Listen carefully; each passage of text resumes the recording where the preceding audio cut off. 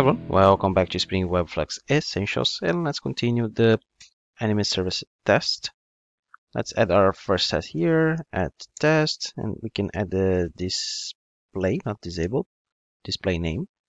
And we use the name of the test, list all, returns a flux of anime. Cool. And then we can create a method here. Well, we can create a public void list all, the name of the method. I'm following the same pattern we did in the Spring Boot Essentials training. So return flux of anime when successful. Cool. So we just have to create a test for step verifier because this is what's happening in the backend. Sorry, not in the backend, the anime service class. Basically, the find all is going to return a flux. That's why we are using the step verifier to subscribe to that flux.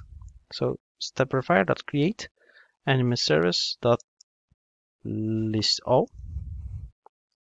Or find all. I didn't use list all there. That's okay. Find all. So we have to rename here. Find all. And find all. So when we do this, we are expecting the subscription, and also we are expect next to be this anime, and then we just verify complete. So question here, how is this going to be returned? Well, we are missing one tiny part. That's the part where we do the at before each. We set up the mock. So public void setup. So bdd mokito dot when anime repository mock dot find all. So when I execute this, well, when this is executed, we are going to then return a flux. We can use flux dot just this anime. Cool. We can test.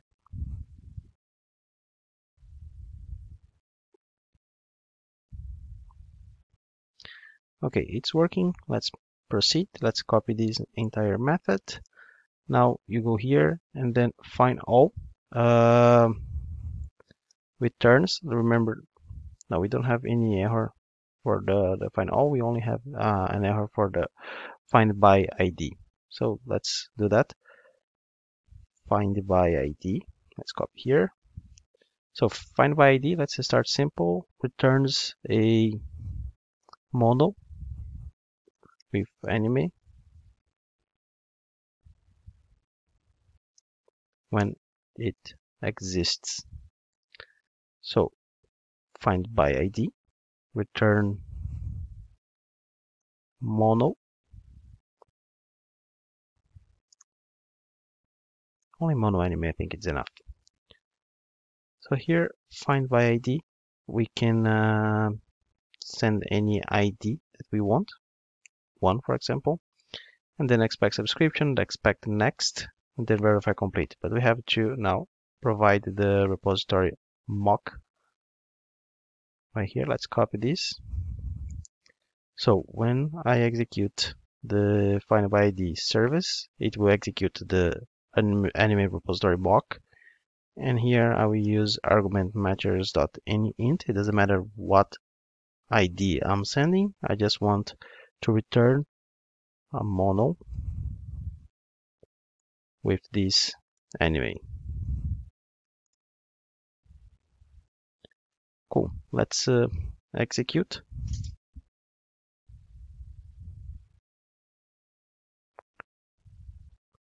Okay, it's working as well. So let's copy this one, and now we check the error. So find by ID returns mono error when anime does not exist. Okay, so we rename here as well, return mono error when In this case, it's when empty mono is returned. So if we go to element service, if it is empty, we are going to return this response status not found exception with this mono error. So we have to change the behavior a little bit here, because now when we execute this one, so when you find by ID in the animal repository mock, just return mono.empty. Cool. Now we are expect subscription, but here is expect error, and we can tell the class that we are expecting response status exception dot class, and then verify. Let's check.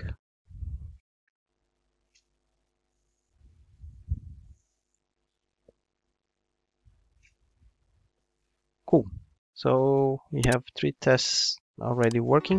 Let's stop this video for now to not extend that much, and let's continue in the next video. See you there. Bye.